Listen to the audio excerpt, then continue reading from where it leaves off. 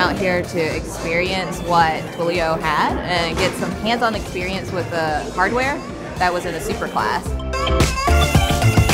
I got to spend more time coding than I have in a long time and just had fun actually learning Twilio through the Quest.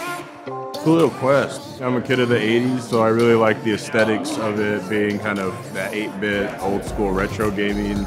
It also walks you through from the ground up. If you have any basic coding skills, you can jump in and have an application up and running in less than an hour.